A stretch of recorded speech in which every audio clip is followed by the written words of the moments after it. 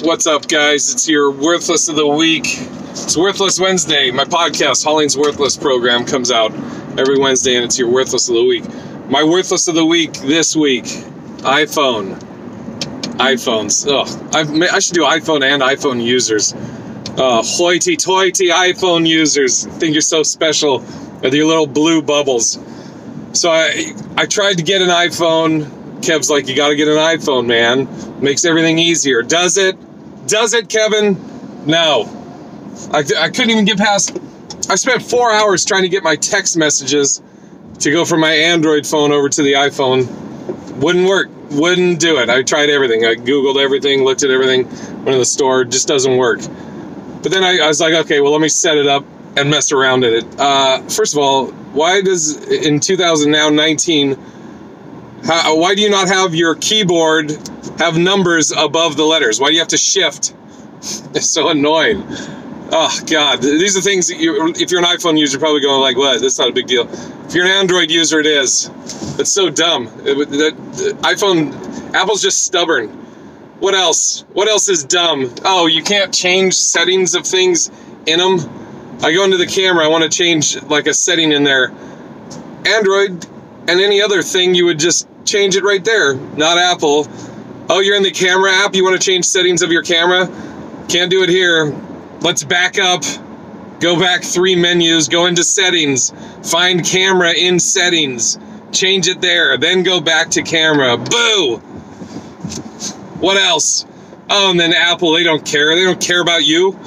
They give you a lightning charger, you have to use a lightning cable. Why?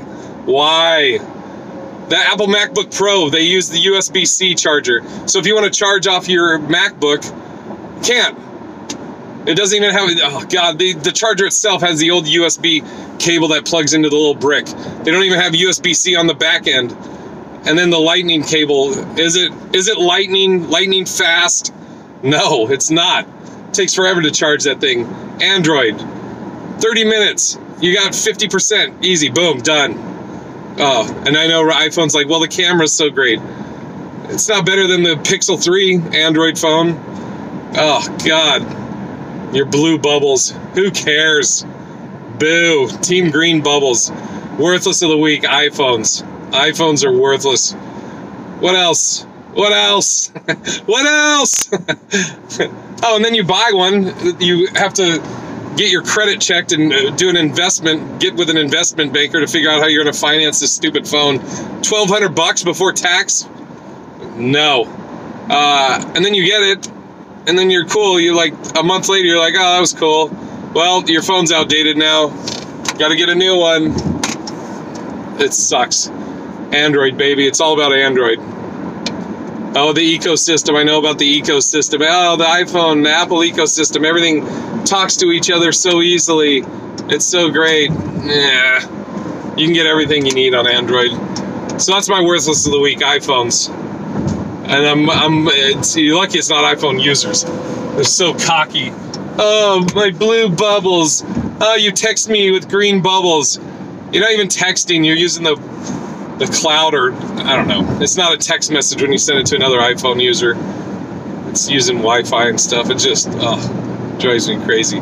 Team green bubbles, baby. I'm all about those green bubbles. Now, if I even got an iPhone, I would try and figure out a way so I could keep having green bubbles, just out of spite, just because it annoys iPhone users so much. Team green bubbles, baby. Green bubbles. Worthless of the week, iPhones.